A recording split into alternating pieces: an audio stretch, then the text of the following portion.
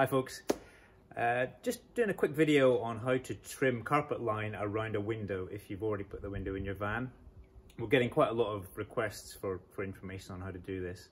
Now unfortunately I don't have a van here that hasn't been done yet, so we'll have a look at my van. Obviously on my barn doors here I haven't carpet lined them, but I can use it as an example. So this is for if you've put your glass in already, you've got your knock-on edge trim. Now when you put this on, it's in there pretty solidly, because actually in between the glass and the trim it contacts the adhesive, so you know it would take a lot of work to get that out of there, so that stays in there. And if you're doing this project on your own, quite likely you'll put the windows in first, then you'll maybe come back and do the lining a bit later on. So basically what you've got to do, well, this is what I do. I would tend to get a bit of masking tape. We'll just use this rear door as an example. I would probably mask off up to the edge of the trim like that. Then we would, so you imagine you've done that all the way around your window. Whoops, get that unstuck. So you have a strip of masking all the way around there. Get your high temperature adhesive, you would spray that on your metalwork. So that would be sprayed right up to the edge of your rubber trim.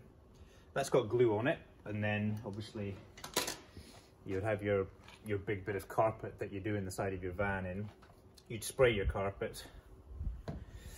You'd be sticking your carpet on like this. Now this would probably be one big bit, so it would cover the whole window. You'd end up with it like this. You would then remove the bulk of that carpet, leaving yourself, you know, an inch or two all the way around. At which point you would then be able to peel off this bit of tape. And then what I would tend to do is grab a Stanley knife with a sharp blade in it, and I would trim that down with about probably, I don't know, only about 5 mil of overlap, maybe a little bit more, so that you end up with something resembling that, if you can see it. So you've got a bit of an overlap. And then what I did was I made myself a little sort of wire tool with a bent end on it. It's like a little hook.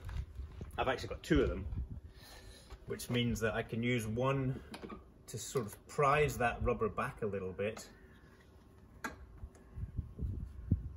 So you prise the rubber back, and with the other one you start to run it back in behind that rubber trim. So you end up with just a couple of millimeters tucked in behind your knock-on edge.